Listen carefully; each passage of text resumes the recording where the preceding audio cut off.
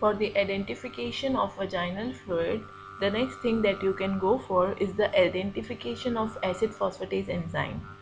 Yes, acid phosphatase enzyme is also present in vaginal fluid, as it was also present, as you are already familiar that it was also present in the seminal fluid. So the thing is how you are going to distinguish these two things, the same enzyme which is present in both fluids.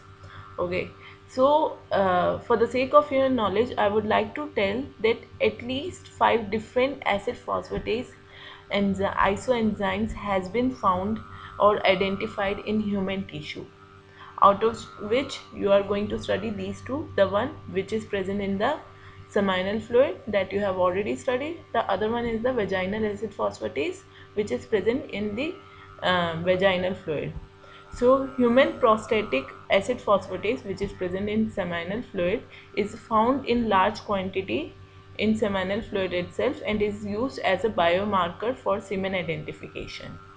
Likewise, the small amount of acid phosphatase is also being detected in the vaginal fluid, which is produced in normal cervical epithelial cells of vagina, and these vaginal acid phosphatase have been found as a biomarker for the identification of vaginal secretion. Now, if you want to distinguish these two things, the prostatic acid phosphatase is a homodimer. Okay, that is, it uh, it it has the two molecules of same shape. That's why it is called as homodimer, and these two subunits have a molecular weight of 50 kilodaltons. So based upon its electrophoretic movement, that is under the electrophoresis, these two molecules, the prostatic and vaginal acid phosphatase, has the different electrophoretic mobility. So based upon its electrophoretic mobility, you would be able to distinguish among these two. How you are going to distinguish? First of all, I hope you are aware that what electrophoresis is.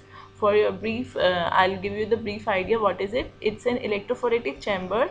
Electrophoretic means that you are going to provide the electricity or the charge, so on a sample. So based upon its charge and mass ratio, they are going to segregate from each other. So how this chamber has been placed? So what is it? It's a squarish shaped chamber in which you are going to place the medium on which you are going to place the sample. The medium that is used, that is the stationary phase which is present in this chamber, is the gel. So gel could be this gray color thing is, you can see over here, is the gel itself.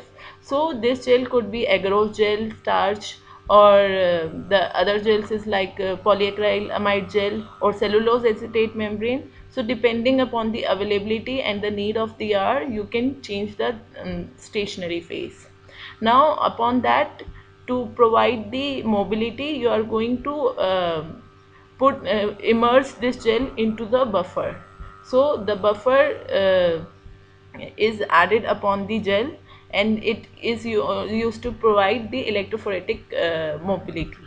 Okay, it helps in providing the electrophoretic mobility. Now an electrode, a negative electrode is attached to this end, whereas the positive electrode is attached to this end. So that's why this end is called as cathodal end, whereas this end is called as anodal end. So you are going to place, now after that you have to produce the wells in the gel on the negative side of the gel, so that you can place your sample in it. So the samples will move towards the positive sides based upon the amount of charge. So what you are going to do is, first of all, you are going to place the seminal sample.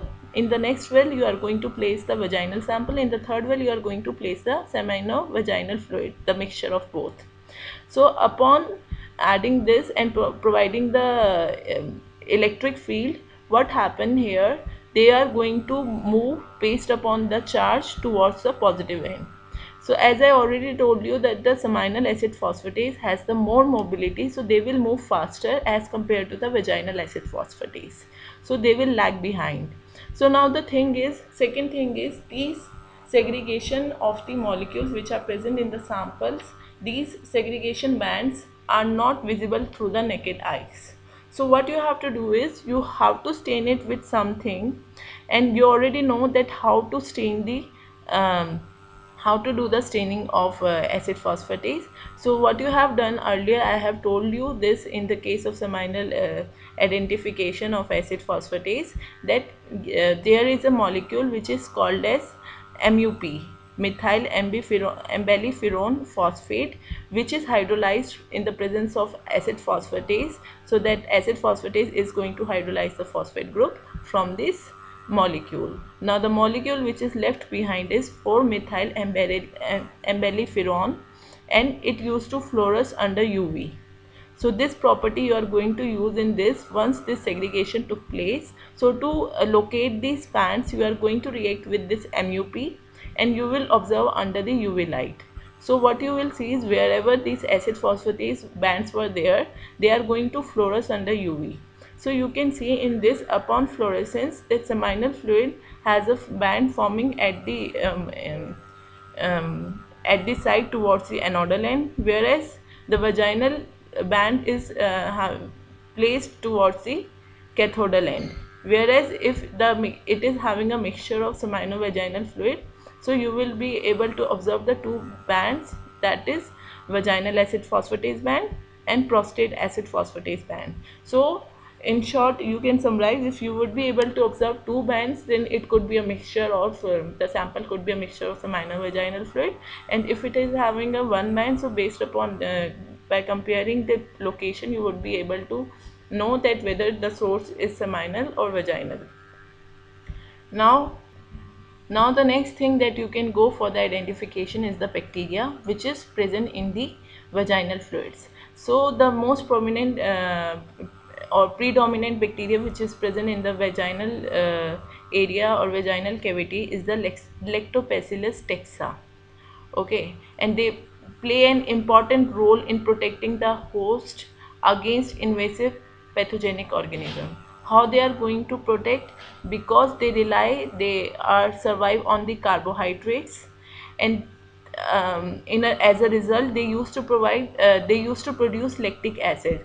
So the production of lactic acid by these lactobacillus bacteria is leads to the environment which is having a low pH due to the production of lactic acid, as the acidic is having a low pH. So because of the low pH environment is established in the lumen of vagina that restrict the growth of pathogenic organisms. Now these bacteria, the lactobacillus bacteria, are not limited to the gastrointestinal, are not limited to the vaginal cavity. They are also present in GI tract, urogenital tract. So how you are going to distinguish that, that's what you have to study. But if you go with the shape, they are rod shaped, non-motile and non-spore forming gram bacteria.